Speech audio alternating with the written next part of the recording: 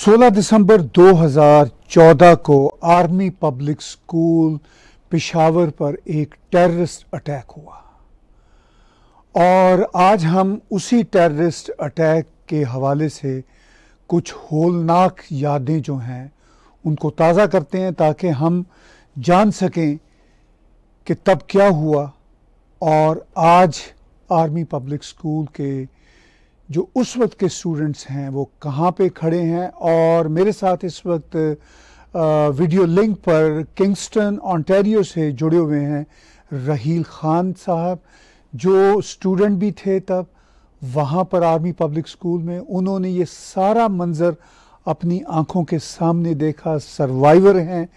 उनकी बहुत ही दुख भरी यादें यकीनी तौर पर होंगी। आज के दिन हम आपके साथ वो साझी करते हैं, शेयर करते हैं। मैं रहील खान साहब को वीडियो लिंक पे अपने साथ जुड़ने पे उनका शुक्रिया अदा करता हूँ। रहील खान, आपके लिए यकीनी तौर पर ये दिन जो है और वो लम्हे याद करना बहुत मुश्किल होगा। आप इस वक्त किंगस्टन ओंटारियो में हैं, तो क्या आपकी आज के दिन फीलिंग है? अस्सलाम वालेकुम। सबसे पहले तो टैग टीवी का बहुत शुक्रिया, उन्होंने मुझे अपने चैनल पे इनवाइट किया। आज की फीलिंग्स और उस टाइम की फीलिंग्स में काफ़ी डिफरेंस आ गया है, क्योंकि वो एक ट्रॉमेटिक फीलिंग्स थी। स्टिल जो है तो वो हादसा याद आता है, वो इंसिडेंट याद आता है, लेकिन बस यही जो जोश और जज्बा दिल में अपने उसमें दिल और दिमाग में रखा हुआ है कि यार नहीं, उस इंसिडेंट को बुलाना है और आगे बढ़ना है, क्योंकि मैंने ही करना है तो और तो किसी ने नहीं करना। तो बस इसी जोश और जज्बे से जो है आगे बढ़ लूँ।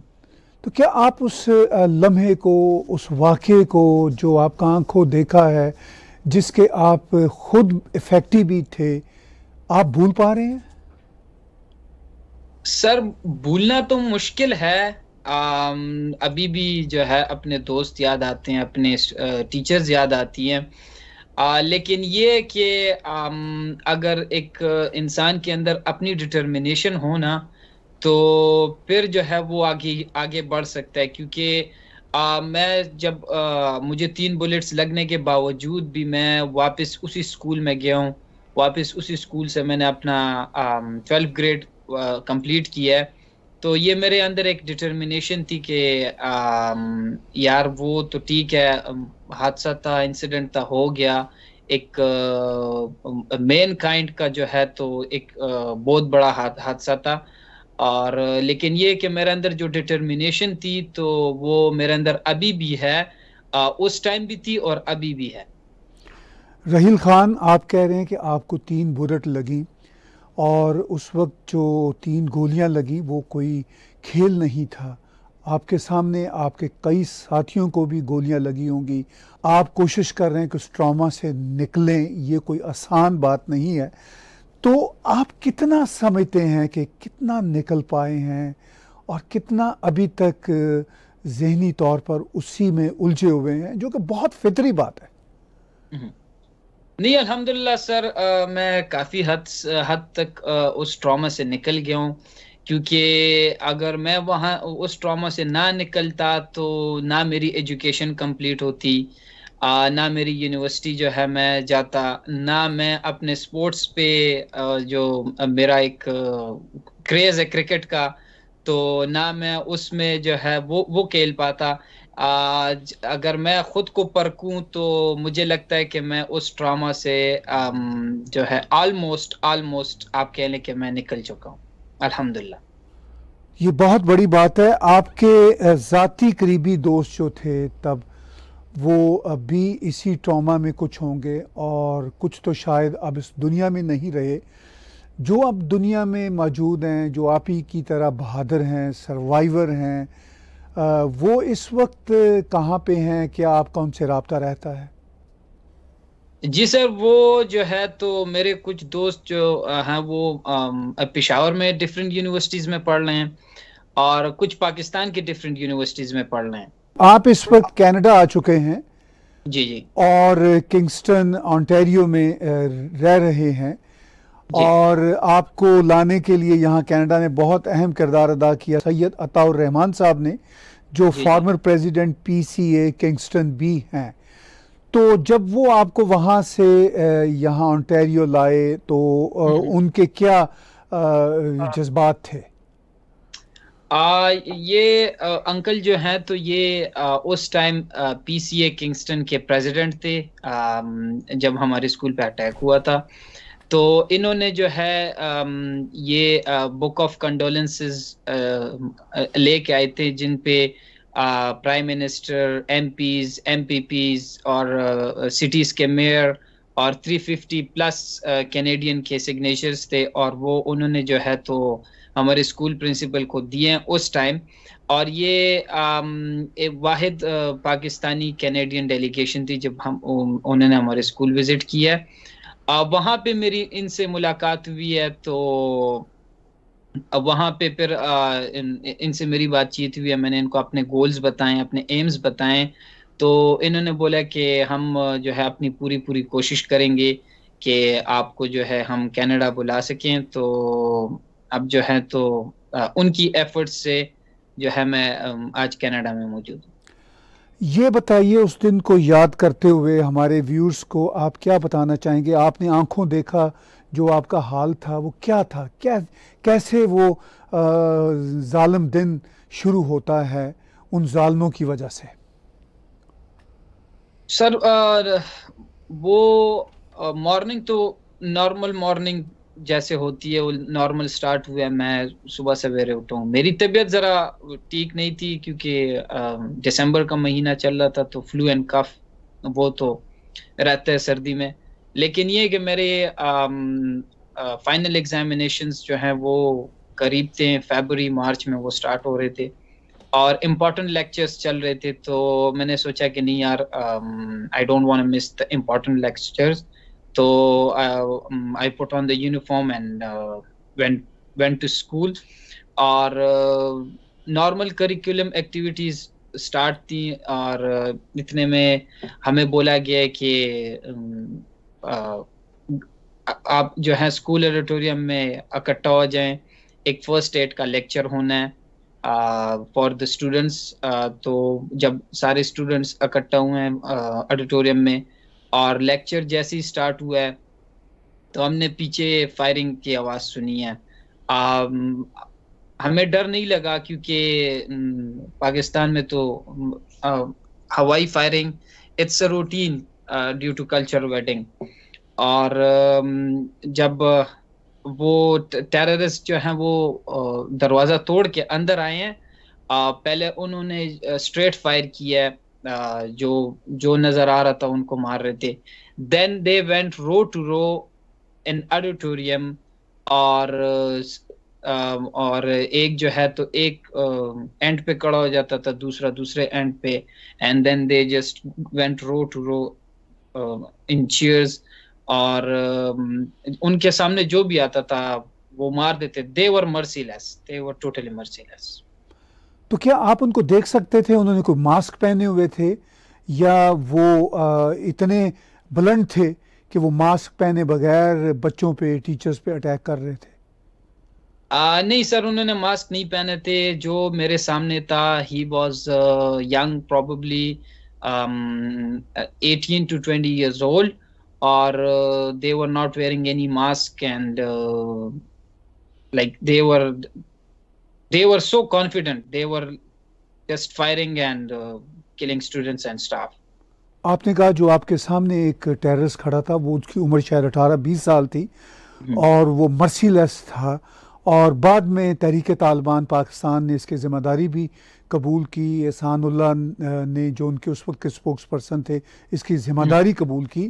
تو یہ کیا ایسے ہی تھا، وہی لوگ تھے جنہوں نے اس کی ذمہ داری قبول کی، یا آپ کیا آج کے دن محسوس کرتے ہیں کوئی اور لوگ بھی ہو سکتے ہیں اس کے پیچھے؟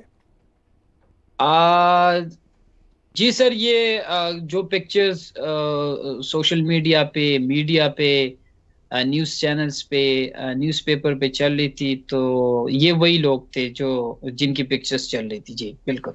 تو یہ یعنی تحریک طالبان پاکستان سے ان کا تعلق تھا چونکہ انہوں نے اس کی ذمہ داری قبول کی تھی. سر اب یہ میں تو نہیں کہہ سکتا کہ تحریک طالبان سے تعلق تھا کہ کسی اور جماعت سے تھا، لیکن تھے وہی لوگ جن کی پکچرز چل رہی تھی. جی وہی لوگ تھے جن کی پکچرز چل رہی تھی، اور انہوں نے چونکہ اس کو قبول کیا تھا تو اس لیے ہم یہ بات کر رہے ہیں، ورنہ ہمیں بھی انفارمیشن تو کوئی نہیں ہے، مگر انہوں نے خود اس بات کو قبول کیا تھا، ان کے اسپوکس پرسن نے خود اس بات کو قبول کیا تھا. تو صورتحال یہ ہے کہ اب اس وقت آرمی پبلک اسکول میں اس خوفناک واقعے کی جو یادیں ہیں وہ آپ کے دوست، آپ کے ٹیچر کیا بتاتے ہیں، کیسا محسوس کرتے ہیں؟ آج کے دن وہ اپنے آپ کو سیکیور محسوس کرتے ہیں؟ جی سر، ابھی تو کافی سیکیورٹی بڑھ گئی ہے اسکول کی، کالج کی. پاکستان کی کافی سیکیورٹی جو ہے اس کے حالات سیٹ ہوئے ہیں. پیس revolve all around the country now. اور ابھی جو ہے تو not only APS, the rest of the school and universities they feel safe because Pakistan Army they took many operations to eliminate the militants from the country, to bring stability and peace in the country. تو اس کی وجہ سے کافی جو ہے effect آیا ہے in peace of Pakistan. جی اس وقت جب یہ سانحہ ہوا اس کے کچھ عرصہ بعد ہم نے پشاور سے افضل خان صاحب کا ٹیگ ٹی وی پر ایک انٹرویو کیا، تو انہوں نے اس ہولناک واقعے کی ذمہ داری سیکیورٹی کی کمی پر بھی ڈالی. انہوں نے کہا کہ سیکیورٹی ذمہ دارانہ نہیں تھی. تو کیا آپ اس وقت کے طالب علم ہونے کی حیثیت سے سمجھتے ہیں کہ اس وقت اسکول کی سیکیورٹی اتنی اچھی نہیں تھی جتنی آج ہے؟ سر ابھی جی جتنی سیکیورٹی آج ہے اتنی تو اس ٹائم نہیں تھی، لیکن یہ کہ اس ٹائم کسی کو یہ پتہ بھی نہیں تھا کہ یار ایسا کوئی واقعہ ہونا ہے. اور دوسری بات یہ کہ افضل خان صاحب جو ہیں تو وہ مجھ سے میچور ہیں، ان کی تھنکنگ مجھ سے الگ ہے. اس ٹائم تو میں ایک طالب علم تھا، ابھی بھی میں ایک طالب علم ہوں، تو ان کی میچورٹی لیول جو ہے تو وہ مجھ سے کافی زیادہ ہو سکتا ہے. تو ہر کسی کا اپنا ڈفرینٹ اوپینین ہوتا ہے، لیکن یہ سچ ہے کہ اس ٹائم سیکیورٹی کم تھی as compare to today in all APS branches. آپ یہ کہہ رہے ہیں کہ ان آل APS برانچز اس وقت سیکیورٹی بہت بڑھیا ہے. تو آرمی پبلک اسکول میں جب آپ پڑھتے تھے اور اس وقت جب یہ واقعہ ہوا تو زیادہ تر جو اسٹوڈنٹس تھے کیا ان کا تعلق پاکستان آرمی کے خاندانوں سے تھا، یا عام جو شہری تھے ان کے بچے بھی وہاں پہ پڑھ سکتے تھے اور پڑھ سکتے ہیں؟ سر زیادہ تر تعلق جو ہے تو سویلین سے ہے. آرمی کے اسٹوڈنٹس بھی ہیں کیونکہ ان کو پریویلیج ملتی ہے، ایجوکیشن وہاں کی اچھی ہے APS کی، اور فیس جو ہے آرمی کے لیے وہ جو ہے 50% ہے، اور ایز کمپیئر ٹو سویلین جو ہے تو آرمی کے بچوں کو پریویلیج ملتے ہیں. لیکن زیادہ تر تعداد سویلین کی ہے کہ آرمی اسکول میں پریویلیج آرمی کے بچوں کو ملتے ہیں، لیکن میجورٹی واز سویلین. جی یہ بھی ہمیں بتائیے کہ آپ کے اس حادثے میں کوئی ذاتی دوست جو شہید ہوئے اور کچھ ایسے جو سیویئرلی انجرڈ ہوئے، تو ان کی کچھ یادیں آپ کے پاس ہیں؟ کیا آپ ان کو یاد کرتے ہیں اور کیا محسوسات ہیں آپ کو ان کو یاد کرتے ہوئے؟ ظاہری بات ہے سر، اپنے بیسٹ فرینڈ کو کھویا ہے میں نے. اپنے ایک پڑوسی تھا میرا، وہ بھی میرا ایک بیسٹ فرینڈ تھا، لیکن وہ مجھ سے سینئر تھا، تو وہ بھی اسی حادثے میں شہید ہوئے ہیں. بس یہ ہے کہ ان کی یادیں تو ساتھ ہوتی ہیں، لیکن جیسے میں نے پہلے بولا ہے کہ ایک ڈٹرمنیشن تھی کہ یار اگر مجھے اللہ تعالیٰ نے نئی زندگی دی ہے تو میں ان جو میرے دوست شہید ہوئے ہیں، جو اسٹوڈنٹس شہید ہوئے ہیں، جو میری ٹیچرز شہید ہوئے ہیں، تو اگر میں تھوڑا سا بھی ان کا قرض جو ہے تو وہ میں ادا کر سکوں، اپنا ایک پازیٹیو رول، اپنا ایک پازیٹیو رول سوسائٹی میں ہیومینٹی کے لیے، تو بس اسی کی کوشش میں لگا ہوا ہوں۔ اور آپ کو خدا نے زندگی دی، آپ یہ بتائیے کہ آپ کو 3 گولیاں بھی لگیں جیسا کہ آپ نے بتایا، آپ کیسے سروائیو کر پائے؟ اس کی بھی تھوڑی سی سٹوری ہمارے ناظرین کو بتائیے۔ سر سروائیو تو سب سے پہلے سب سے بڑھ کر اور سب سے پہلے جو ہے تو وہ اللہ کی ذات نے بچایا ہے، اس کے بعد جو ہے تو ماں باپ کی دعائیں تھی، اور تیسری جو ہے تو وہ میری اپنی ایک ول پاور تھی، اندر ایک ڈٹرمنیشن تھی کہ یار چلو جو ہو گیا ہو گیا، ٹھیک ہے میں انجرڈ ہوں، ٹھیک ہے میں زندہ ہوں، سانس لے رہا ہوں، یہ بڑی بات ہے کہ میں سانس لے رہا ہوں، خیر ہے میرے جو زخم ہیں، جو وونڈز ہیں، تو وہ کچھ ٹائم بعد ٹھیک ہو جائیں گے، چلو اگر مجھے جو ہے فریکچرز ہیں، اگر میں فزیکلی فٹ نہیں ہوں، لیکن یہ کہ میں کمیونیکیٹ تو کر سکتا ہوں، میں سانس لے رہا ہوں، میں جو ہے تو لوگوں کو دیکھ رہا ہوں، لوگوں سے مل رہا ہوں، اور تو یہی میرے اندر ایک ڈٹرمنیشن تھی جو مجھے جو میں سمجھتا ہوں کہ مجھے اس ٹراما سے کافی حد تک مجھے باہر نکالنے میں میری ہیلپ کی ہے، اور ابھی بھی جو میرے اندر ڈٹرمنیشن ہے تو still it is helping me, تو یہی۔ دیکھیے، جب ٹیررسٹ حملہ کر رہے تھے تو یقینی طور پر وہ وہاں پہ کچھ وقت رہے، آپ زخمی ہوئے اور بھی کچھ لوگ زخمی ہوئے، تو کتنی دیر بعد آپ کو ہاسپٹل میں یا ایمبولینس تک لے کر جایا گیا ہوگا، اگر آپ کو یاد پڑتا ہو؟ سر مجھے ایسا خاص تو یاد نہیں ہے، لیکن اگر کہہ لوں تو 10 سے 15 منٹ کے درمیان جو ہے تو میں ہاسپٹل میں ہی تھا۔ میرے وارڈ میں ایک آرمی ایس ایس جی کے سولجر بھی تھے، تو ان کو بلٹ لگی تھی، تو پھر ان سے میری بات ہوئی ہے، تو کہہ رہے تھے کہ آخری بلاسٹ جو ہے تو وہ رات کے 10 بجے ہوا تھا۔ سر مجھے تو جتنا یاد پڑتا ہے تو اٹیک جو ہے تو وہ 10 20 10 15 پہ ہوا تھا، اور میں جب ہاسپٹل پہنچا ہوں تو تقریباً آپ کہہ لیں کہ 11:15 تھے، اور جب میری آنکھ کھلی ہے، دوبارہ میری آنکھ کھلی ہے تو رات کے 12 بجے تھے، تو جی، مطلب کہ میں بے ہوشی کے عالم میں تھا، تو وہ اس کا مجھے نہیں پتا، لیکن پھر دوسرے دن میں نے جب آرمی سولجر سے بات کی تو انہوں نے بولا تھا کہ رات 10 بجے آخری جو ہے وہ بلاسٹ ہوا تھا۔ تو آج کے دن اس بہت ہی ہولناک دن کو یاد کرتے ہوئے آپ کا کیا میسج ہے اپنے ساتھیوں کے لیے جن کے ساتھ آپ رابطے میں رہتے ہیں؟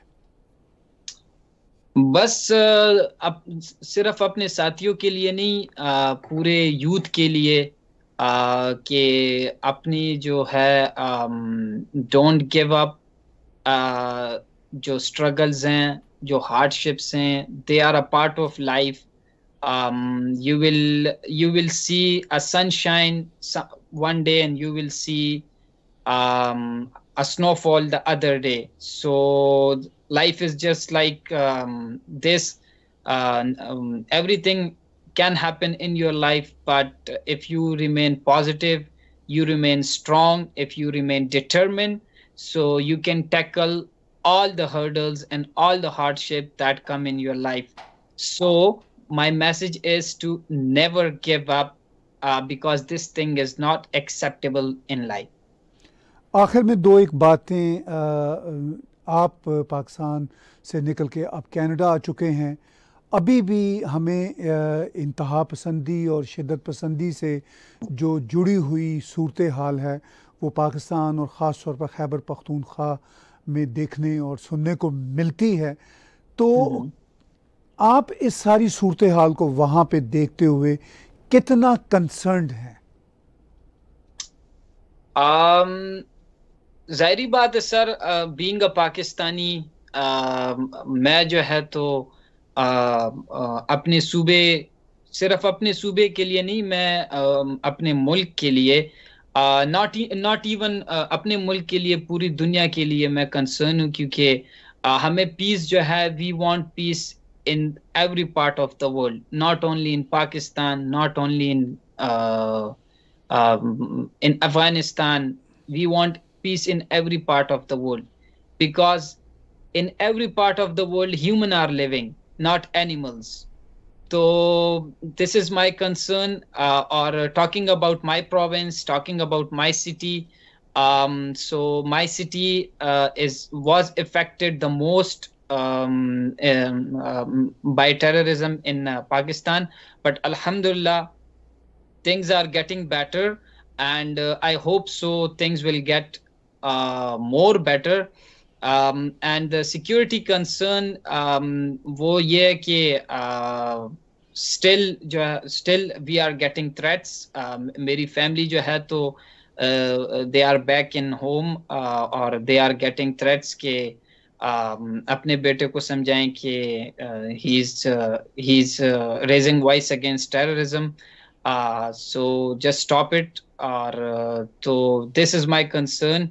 I'm very concerned about my family. So I hope so کہ things will get better inshallah.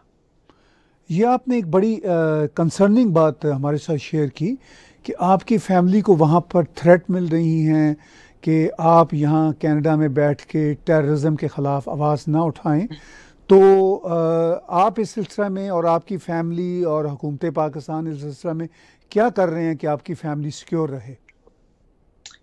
بس سر وہ تو حکومت پاکستان سے تو ابھی فی الحال ہم نے کوئی رابطہ نہیں کیا، اور فیملی تو الحمدللہ وہ تو تھریٹس تو ہمیں جو ہے تو 2014 سے ملتے آ رہے ہیں. تو اگر اس ذات نے جو ہے 2022 تک سلامت رکھا ہے تو انشاءاللہ آگے بھی سلامت رکھے گا. جی آخر میں کوئی ایسی بات جو آپ سمجھتے ہیں کہ کرنا چاہتے ہیں، اپنا کوئی میسیج دینا چاہتے ہیں تو کھل کے اپنا موقف بیان کیجیے.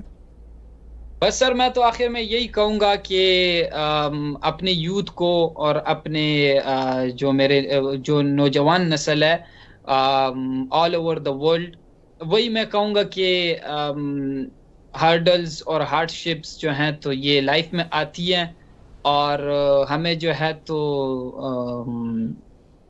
اب ہوپ نہیں ہارنا چاہیے، اور do your best no matter what the result is, but اپنا 100% دیں اور بی پازیٹیو، کیونکہ پازیٹیوٹی گیو یو اسٹرینتھ. بہت بہت شکریہ. آپ کے لیے دعا گو ہیں، اور جو سروائیور ہیں جو مختلف طرح کے ٹراما سے گزر رہے ہیں ان کے لیے بھی دعا گو ہیں، اور امید کرتے ہیں کہ پاکستان کی اتھارٹیز اس بات کو پیش نظر رکھتے ہوئے وہاں کے حالات کو اور بہتر کریں گے. بہت بہت شکریہ وقت دینے کا.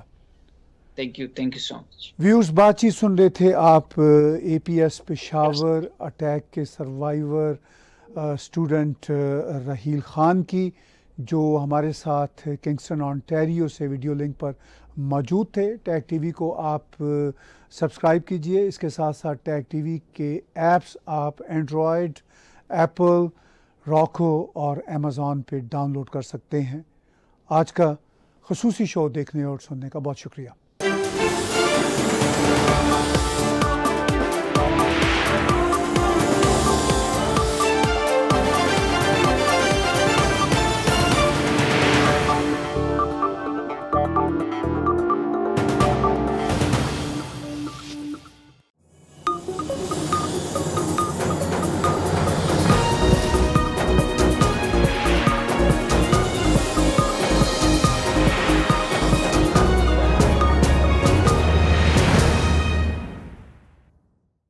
Subscribe Tag TV YouTube channel and press the notification button.